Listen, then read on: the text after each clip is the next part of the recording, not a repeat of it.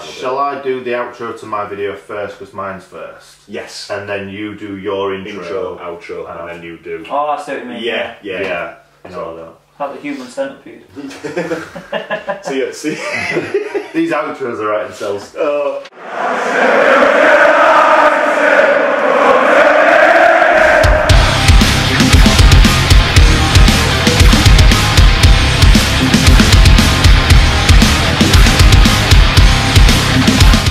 Alright guys, TravellingBlade here. Welcome to my part of the new podcast, TSL, what we're calling it.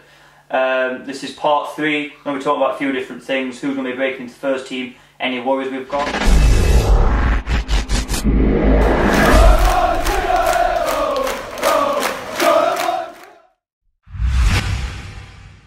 I think looking who's pushing for a start, I mean, before the Blackburn game anyway, that probably didn't do his case any well. But Ollie McBurney, I mean, I'll be surprised, from what I've seen with what Wilder's said in his interviews and such, I'll be surprised if McBurney doesn't start tomorrow. Yeah, I think he's got to. One. Yeah. I mean, he didn't even play. To be fair, both Sharp and McBurney taken out of the game. It was another one of them where we try and play it up to him, and it was like, you know, wrestle him out of the game, and he's getting nothing given because he's like, you know, he's a big, you know, big lad. But I think he's definitely, I'd be surprised if he doesn't start. Yeah, I reckon he'll start tomorrow. Wilder said, didn't he, the interviewer asked about McBurney and asked about Norwood, and he said, why are you trying to do my team talk for me, or something like that. So you know he's going to play both of them too. But in the Blackburn game, did we play our style? I don't really know what it was. It was like a crap tribute act to it. Really? I feel like we always kind of chuck ourselves out of cup, don't we, early? And I feel it's because, I don't think it's... Shout out to Barnett. Yeah. I don't feel like it's because we want to. Probably Wilder does want to deep down, wants to get out of the cup as quick as possible. But are these players kind of playing this style of footballing? I'm sure they'll be playing it in training, but at the same time, if you're not used to it in a match situation, it must be difficult to just drop in and do exactly what they're doing week in, week out. I mean, it was sort of blended. There was like a few first teamers. You had Norwood. To be honest, that was probably about it for first teamers. Stevens came on. It was 10 Shaw changes, played. Yeah. But one thing that was clear was that there was a lack of chemistry there, which I think made you realise. I think people have overreacted with how bad we played. We didn't really. I mean, it weren't great, but it weren't horrendous. It wasn't like, oh, this is really crap. It was just sort of like, we just wasn't clicking. Like, it just wasn't that the lack of chemistry. So there was rushed passes, they were panicking with the passes, hasty. They try and get it out of defence. They were just kicking it away. It was like, I remember like being back at primary school in defence. You just get it, you just kick it. It was like they were just going, oh, it's out of the box, but it wasn't going to anyone. Then Blackburn would be straight back on it. Passes from defence to midfield, then within midfield, forward. Just, I mean, I think we had like 2 or 3 shots in the game, 2 on target. I mean, we were clinical at least. But it was just, or there were times where like there'd be 2 people in each other's way, or they wouldn't know what. There was just no cohesion to it. Like even like Jags, there were times like he passed it back to Moore and it was too hard and he had to go out for a corner and stuff. So.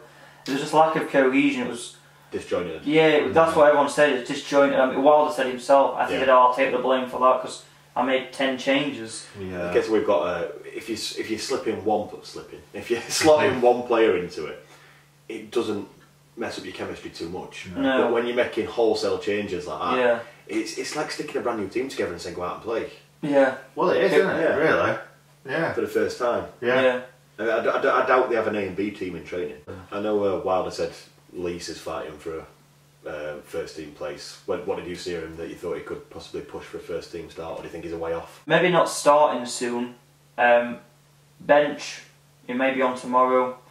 Maybe not. I mean, of course he's going to be on or not, but I'm trying to work out if I'd be surprised or not if he was on the bench. If he started, I'd be surprised. Because I'm thinking, you can't just go from nothing to then coming on at Blackpool and then, alright, you're up front for Stamford Bridge. I mean, I think he looked lively. He seemed to he looked quite good on the ball. There was a bit where he sort of like ran down, the shot didn't work out, and sort of like lost his balance, but he ran through a bit, you know, dribbled past a few. looked fairly agile for that. You know, decent, not too. It weren't like Aubameyang pace, but still quite. He wasn't slow either. He looked like playing dangerous runs. You know, where that would lead to like Norwood trying to like get it over to him and that. So he looked quite lively and causing problems and such, rather than being. It definitely wasn't static. That was like the complete opposite of him. He looks quite comfortable on the ball, fairly slick. Alright, he's not maybe not. He's sort of like a blend, but I think he's sort of like an in between McBurney and Robinson. Yeah. I think that's probably what his game sort of is, because he's sort of, you know, he's more nimble and probably, you know, slick on the ball than McBurney, but he's got a bit more about him to hold people off. So he's probably more of a target man than Robinson is. But I thought he was decent. I was also really impressed. Like again, a few rough edges. Yeah. Then again, the whole team was. Even Norwood had rough edges that night. It was Besic. I think he was. Tackle. Yeah. Jesus. I mean, I've got my flatmate. Shout out to Tom if he's watching. He's a big Everton fan, and he said like he was a bit of a fan's favourite there, but just couldn't quite get into the team and never really got a fair chance. So I thought he'd probably fit in here, you know, if he gets on with fans and that. Yeah. He just wants to play for the shirt and that because you know, Dean Henderson, few games in, he was already fans' favourite. Yeah. Ravel. I've got a soft spot for our Rav. I do as well. Yeah. Yeah. Viva la Revolution. Come on. I thought it was class. I mean, he had that bit at the end where he like slid someone in their own half, and it was like, there he is, the bad boy that got him kicked out of Man United. That's why he's with Sheffield United. Yeah. He could have been sent off quite. I know. Yeah. They asked Tony Moby after, like he said, shouldn't it have been already? Like, it probably should have been. I was like, I wouldn't be that surprised if it was given at the time. He can't ask for his opinion, he needs to be fighting with ball boys. Yeah. Get out. But no, I think he's classy. It's like, I think something Wilder said, like, I create something out of nothing. We'd created nothing at half, really. We were 1-up through, well, because their keeper missed the catch. And he just sort of ran into the ball, like he sped in, a bit of trickery, just passed it calm as you like to Norwood to finish it. And I think he's, I mean, like we talk about the Duffy role, I mean, there may be now, after this season, a Ravel role, because I think the way he plays, it's not like I'm not kind of like comparing to Freeman, not saying one's better than the other, but they're both very tricky, very good on the ball, attacking midfielders, I think they're quite different. Yeah. I think Ravel's probably not too far off playing up front. Yeah. Just behind, obviously not as like the... Well, it's like having a 3 in midfield and then a 1 and a 1. Potentially, yeah. Something like that. Just in behind, maybe. Just... I think he could probably get away with that. But I think he's great. And I mean, I reckon he'll be on the bench tomorrow. I think the midfield will probably be... I mean, again, I don't know who started Who started Leicester? Because Fleck didn't start, did he? No, it was the only change, I think, for Leicester was Freeman for Fleck, wasn't it? Freeman started. Yeah. I mean, I'm not sure how like Freeman, I mean, the whole team off the ball, but I'd still like to see Freeman start. I imagine it would be Norwood, because Wilder don't really like to make drastic changes. Unless it's Blackburn. Yeah, we signed a load of players, but the first game, the only new one was Robinson. The rest were the same as last season. Alright, Henderson, but... I think the only reason Robinson got in was his pre-season as well. Yeah. If it hadn't been for that, I reckon it'd been Sharp and McGoldrick. Yeah. I think though, if we'd have signed McBurney a lot earlier, McBurney would have... If he had had a full pre-season with us, like that Robinson had. Yes. Yeah. But yeah, I think Besic is maybe he could really do a job for us. I think. It's a long season though, isn't it? It's a long season. We've got so many options. It's such a nice place to be in. We're thinking, God, he's good. We could play that. You could play that. Like if you had FIFA this year, I don't know who I'd chuff and play. You know what I mean? I'd sell a lot on him. Yeah, sell a lot. If they haven't got a game face this season, I'm selling them. No. As long as they've got real faces, they can stay in team. Yeah. And then I think we won't be pushing for a first team, but I think we've got to give a shout out to Simon Moore. It was great to see him back. That penalty save as well. Which it was a good penalty. It was a very good. A lot of penalty saves do like a crap penalty. Oh, and he was straight up as well afterwards, weren't he? Foot rebound. Yeah. We're like Almunia against Leicester. Like it was like as well. It was one-handed. It weren't like he'd gone underneath it and just palmed it away. Yeah. To get his hand out like that. Yeah. So you see keepers doing that. That shows talent. And he's never been a bad keeper. No, I am. No. I'm unlucky, is he? He is unlucky that, you know, we probably can't wait to see the back of Dean. No. It's like, oh, has he signed it? Oh, good news. And then he's got Captain Sawfingers to contend with. Oh, yeah. Jesus. Yeah. But I think, like, it was great to see him back. You know, Centurion done so much for us. And he had a great game, because there was another one, there was obviously the penalty save which grabbed the headlines. Yeah. There's one where they played, I don't know who played who through, but it was Blackburn, I'm thinking, oh, they're in it. And he just came out, shut them down. Was that the Dak one? Yeah, in front of the cop and that, just came out, just made himself massive, like a just full-on tiger. He came out, they got nothing from it. Yeah. And it was good all game, to be fair. Distribution was decent, he didn't put a foot wrong, and I think it was unlucky to not get man of the match. I mean, I was torn between. I think I voted for Ravel on the night. Yeah. But I was like, oh, shit, should I have given it more? I felt bad because he probably came second or something. Yeah. But so if Henderson gets injured, are you happy with him to slot in that role? I think I would. I mean, part of me deep down, but like, oh, here we go. Just because I remember the Barnet game, they had a shot and it sort of like he got down and it sort of went past him a bit. It didn't go in, but it was like, gee, it was like one of them where. But then again, Henderson passed it to Leeds, so we can't really. Every keeper's got mistake in Everton back in. You know, it's like when Coots came back from his injury. It's like, you know, they one of the Centurions as well. Yeah, definitely. Man City fans, there's only one Centurions. I think it'll be hard. I think it's down to the fans. I got to admit, sometimes, I mean, when we're rocking, we're probably the best in the world. Yeah. But we can go quiet at Bramall Lane. Last season, I'm thinking, come on, like we're watching bloody good football against a side pushing for promotion or something for playoffs. And I'm thinking, I'm pretty sure it was a bit louder in League One when it was like 18. Yeah. But I'm going a little rant about that. Yeah. A little rant, I'm going to look at you all. There's two sections to Little Gangway G on the Cop. The ones on the right, which we sit at, will try and sing a song. And unless it's your song to the left, you don't join in. Join in! We sing your songs. Everybody get behind the team and sing the same song. It's not a competition of who's loudest. We're Gangway G, we'll sing what. Just everybody sing. For Christ's sake. Wow, I didn't know that were a thing. Oh God, yeah. Oh no. I'm not okay, bud. I'm not okay, bud. What I've noticed, DM me. It's coming on that though, is like, I agree, like, because I sit like... You're central, aren't you? Halfway down Gangway F, so I'm still on that right chunk with you, but you're G, I'm like just to the F, and it's like the back of the centre, isn't it? Like the middle, the back, like the middle of the back bit, they always get singing.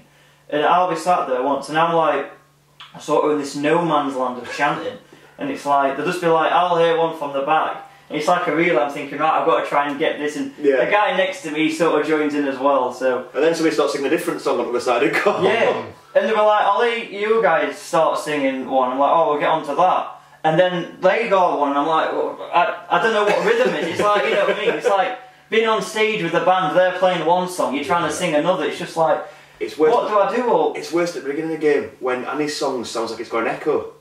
Because people aren't joined in with it's all the same song at speakers out to sing. That happened, what game was it now? I forget which game it was, but I was like, it was like them and then us. Like, and then, alright, it's your line now. I might have been Bournemouth or something.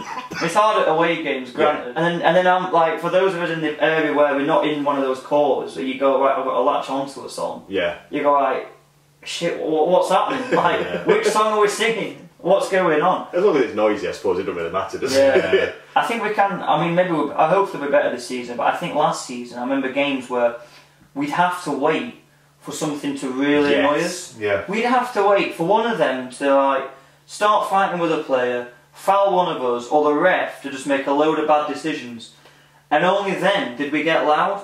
And then like maybe like we'd do something decent and go, come on, everyone would be behind them.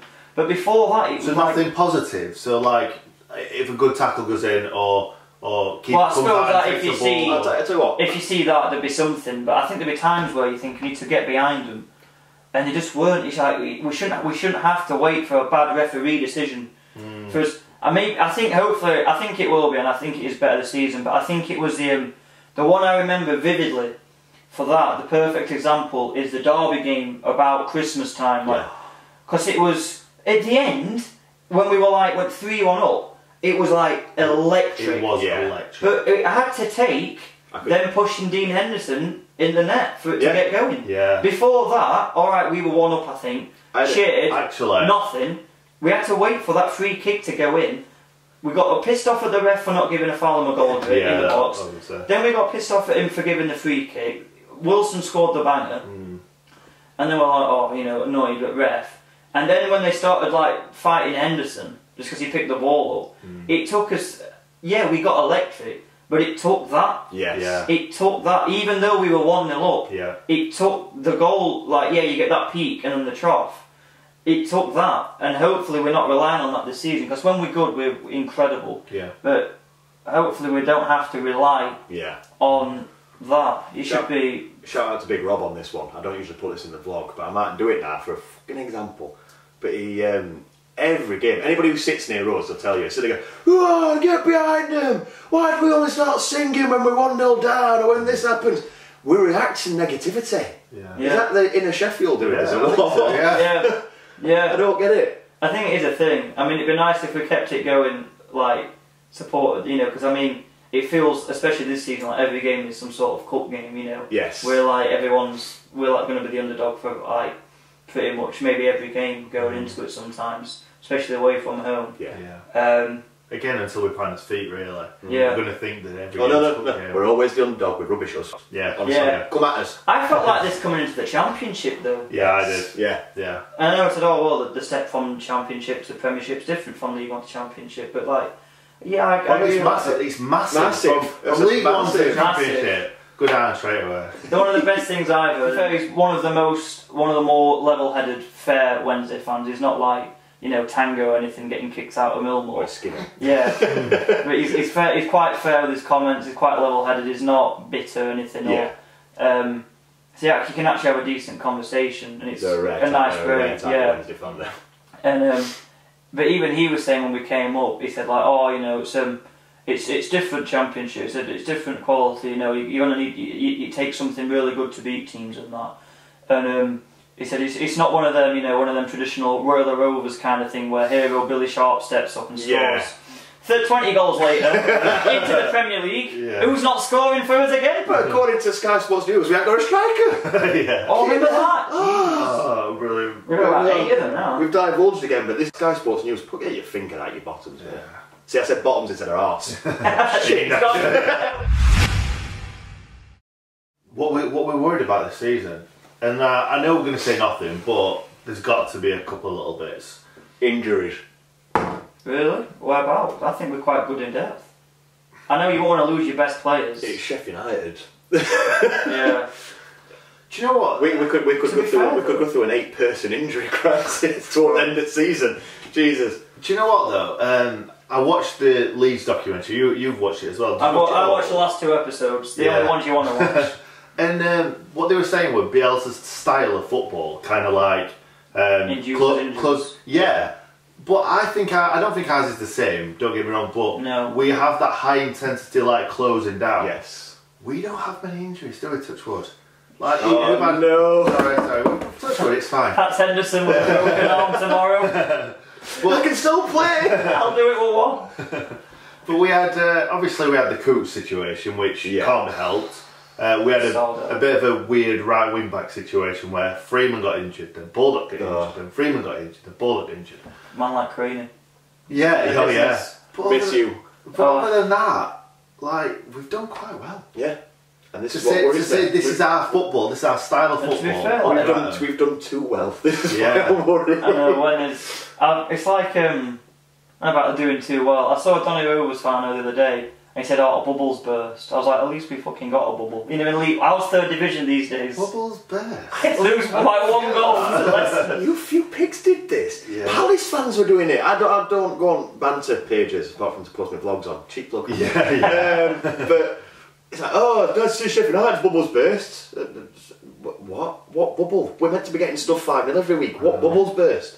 I know, it's ridiculous, isn't it? What about Villa? They had a right poor start. It's lost first 2. 4.2. Yeah, I know. I mean, I hope not, because I genuinely hope Villa stay up. Yeah, I do. I've got no. I've got a level of respect for them as a club. I think they are a traditional club. Yeah. I love Villa Park. I hope that never goes. I hope they don't build something new. No, I want that to stay. It's one of my favourite away days. They are what Leeds shout about being. Yeah.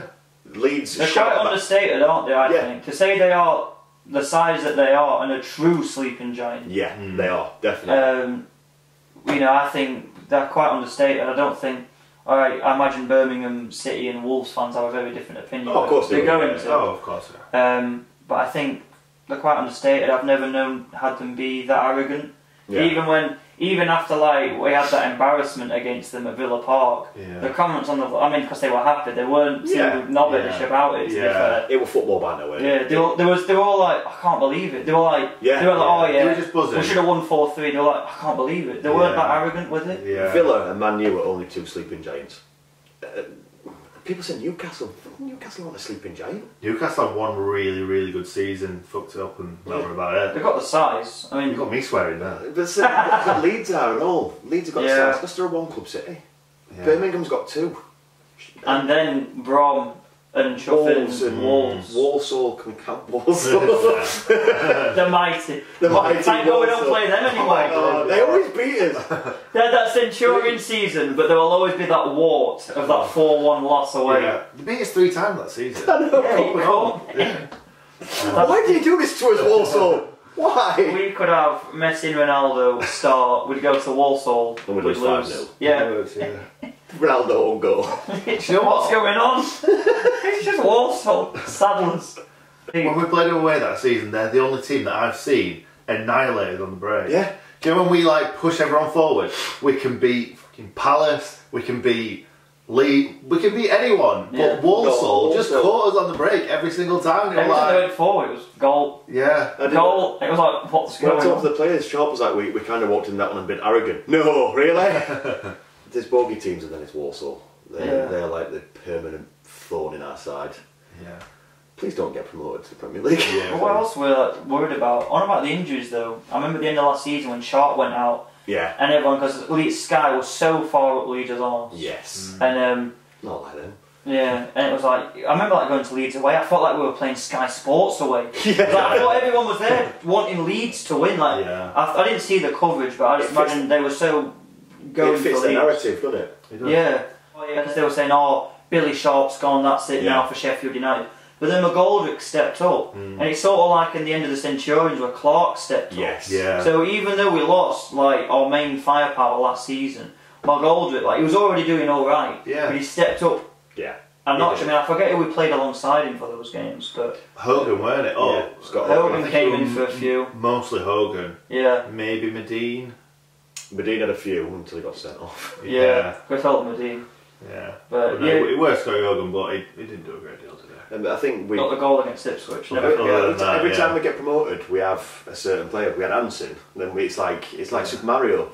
And Anson jumped on a mushroom and became Medine. Yeah. So who's it going to be this January? We're going to bring in Peter Crouch. Out of retirement. Come back. Get him on the podcast. You sign it. Andy Carroll were a flop at Newcastle. Come this way. You can be our upgrade this season. Andy Carroll, I really would. For 5 games. Yeah. Carroll and McBurney up top. Jesus. Imagine that. Watch out, Man City. Do you know what that leads into? What I'm a little bit worried about are goals this season. I know we've scored 3 goals in 3 games, which isn't. Is that right? Yeah. Yeah, that's right. No. Yeah. Bournemouth. Palace. Bournemouth. Leicester. Yeah. Yeah. I think we scored 2 in one of them games. So yeah, we scored 1 goal in each game. 1 coming from McBurney on as a sub, which is quite good. Lundstram scored, and obviously Billy in the last minute. I just feel like we're not kind of scoring enough goals when we're on top. Yeah. And I think we always start seasons like that though. We start sweating, going, right, are we actually scoring? Yeah. When we first came from the Championship, we won 1-0, then we lost quite a few, and then we started winning 1-0, 2-1, 3-1, and then it might have to be. We've got to find his feet first. It might have to be a bit scrappy, you know, a bit like Bournemouth-esque. Yes. You know? Not saying Bournemouth, like our goal at Bournemouth. Yeah. Where it's just, you know, I suppose McBurney was quite a quality goal. It was great delivery. Well, I suppose Lundstram was like an element of luck with that. You know, the keeper should have held on to it. But there's going to be. I think if you look at all goals, you probably go, it won't happen again. It won't happen again. But I think we might have to. I might have to settle for maybe more goals like that this season. Yes. Yeah. So Ravel starts pinging in the top corner. Well, last time we were in Premiership, Hull's were our top goal scorer. Yeah. He only scored 7. And we thought, he did. He got injured like halfway through the season. But I remember him scoring about 15 goals that season. And it was like, every goal meant so much, didn't it? So I always remember him scoring quite a lot of goals and he didn't. So, yeah, maybe how many goals do you think we'll need as top goal scorer to score for us to stay up? Come back to It's a hard one to see, but 12. 12. Unless we get a midfielder who's also getting like 8, then we've got 2 players deadlocked on 8. I can't see that happening if I'm honest. Not from what we've got. midfielders right for us, even from League One, have always like chipped in. Yeah. But never. They've had like 5 or 6. I think we're the exception was like Freeman in League One. Yeah. But last season it was Sharp, then McGoldrick, and then I don't even know. And then there's Bash, and then there's Egan got a few. Egan, yeah. I think we're going to have to be more brave from outside the area this season. It's Premier League, you're going to have to be. We don't shoot from distance, do we? We don't shoot from distance. We're going to have to learn. Yeah. We scored some screamers in Premiership last time we were there. Yeah. So goal of the month, I mean, it's pretty easy, isn't it? I mean, there's only one. Probably, I mean, looking back in May, if we might get to May, and I think maybe unless there's like some last ditch effort that keeps us up, I reckon this one might even be mentioned. I mean, for me, it'll always be one of my favourite moments at Sheffield United ever. The equaliser at Bournemouth from Billy Sharp. There was so much about that goal. It was how like that game, we'd been written off, been saying, we play uglier, unattractive, direct football. And we gave a really good account for ourselves. Unlucky to go, it was just a few mistakes here and there in the box. Went 1-0 down. Both goals were basically the same goal. Yeah. Free kick in, around the box, someone gets a foot on it. And I thought, despite that, we played some really good football in that first game. But we played up to this type and we got a little scrappy goal at the end, a good League One goal from a fat League One striker. And it was beautiful. It was incredible, the finest strike of the ball you'll ever see. And even connect with it that way, just sort of like bundled in. Still want it bomb gun.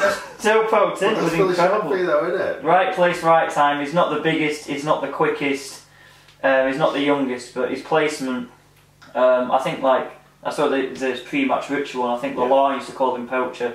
Is that his placement second to none?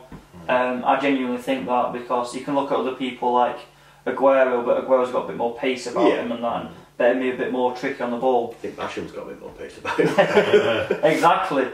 But I mean, that goal when it went in, it was like you said, it just froze. I was like, it couldn't have been a better person. No, I didn't even realise it was him. I thought it was like McBurney, because it was just bouncing around, and I just thought, I think McBurney's there. It's gone in. Yeah. Froze. Then I going mental, and then I thought, oh shit, she was Sharp and I cheered again. I remember on your vlog, it's just that kid's legs going past you. Surfing past. As soon as you heard the words, it's Sharp, this kid just went bang. Surfing past. I was like, when I realised it was him, I mean, it was already mental, but I almost started tearing up when I saw it was Sharp. I was like, you cannot write scripts like this. That Roller Rover stuff, I need to see that bloke again. I ain't seen him since. It was absolute perfect. I mean, it was just the whole moment. First game, away from home, 12 years out, not as long as some that we won't mention.